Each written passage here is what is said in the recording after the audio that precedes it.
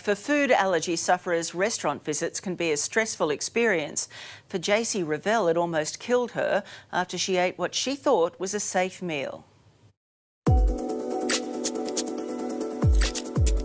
It felt like my skin was on fire, like it was crawling, and I knew that I could feel my face blowing up. It can lead to a life-threatening situation. It was supposed to be a simple meal out with her partner, but it nearly claimed Tracy Ravel's life. Any later, my throat would have closed up and I wouldn't be here today. For as long as Tracy can remember, she's always had to be extremely cautious when eating food.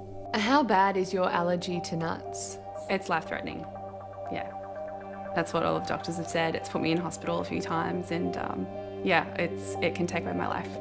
So when Tracy went for a night out at a local restaurant in Byron Bay, she knew to ask detailed questions about the menu. So this is the menu that you ordered off? Yeah, it is. It says wild-caught smoked fish dip, chili oil and organic hemp bread. And reading that, you wouldn't think that it would have any nuts in it. Despite the fact the dish doesn't list nuts, Tracy claims she still asked staff about the ingredients. She claims she was twice told it was safe for her to eat, but 2 bites in, she knew something was terribly wrong. And I had to ask another waiter if it did in fact have nuts in it, and straight away he told me it had cashews in it. Grabbed my things and ran out the door. We got into the car and I used my EpiPen, which initially delays the reaction. By the time Tracy got to the local hospital, she was in full anaphylactic shock. The scariest part initially was my throat closing up and worrying that I wasn't going to be able to breathe. Shock can come on in a couple of minutes and can be very deadly if not treated aggressively at the scene. Dr Carl Dux is an emergency specialist at the PA hospital in Brisbane. He says anaphylaxis is an immune disease where the body reacts abnormally to a trigger like nuts. If someone goes into anaphylaxis, an ambulance should be called immediately. Tracy spent the night in emergency, being constantly monitored. Basically, the immune system responds too aggressively and it can lead to a life-threatening situation.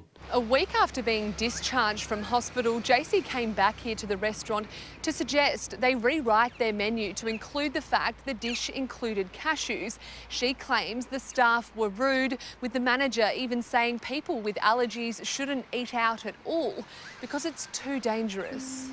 I think it was quite almost degrading in a way. I didn't feel like I was another human he was talking to. Fed up with their response, she took to Facebook to post about her experience. I thought maybe that would raise some awareness with them and maybe make them change something so it doesn't happen to someone else. While the reaction has been overall positive, others began trolling Tracy online. Someone has been spreading false accusations about me, saying that I've tried to make compensation claims for the same reasons 13 times in Queensland and 7 times in New South Wales before. I've never once before made a claim. A Current Affair has tried to contact the restaurant multiple times. You have reached the message bank of 02. But they never returned our calls and have even turned off comments on their social media accounts. We then went back to Byron Bay to ask in person, but were told no comment. Tracy has since found out the restaurant doesn't even make the dip that caused her reaction themselves.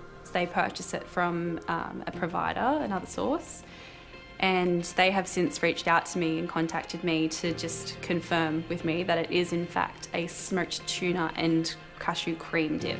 She's now hoping by speaking out it won't happen to anyone else. Change your attitude, change your menu. Yeah.